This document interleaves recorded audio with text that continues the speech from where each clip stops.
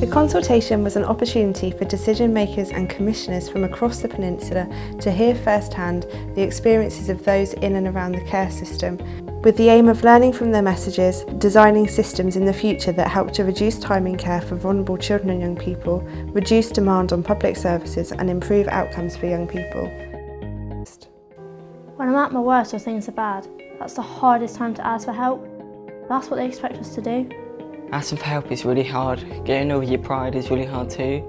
You want to be seen as being able to deal with everything on your own, and the last thing you would do was go and ask for help. I didn't feel I had anybody.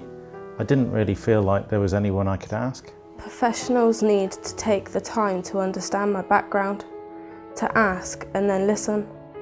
I was like a lost girl really. I hadn't grown up and I had children. Noticing increasing gaps in terms of early help and preventative services due to cuts in local authority budgets and fewer resources to provide information and advice to young people. As a professional and as a mum, it's hard. Unless you're in crisis, it seems like there is little provision. I wonder then what life looks like for parents, their children and their families without our experience or skills or knowledge when they hit this crisis without a can-do attitude.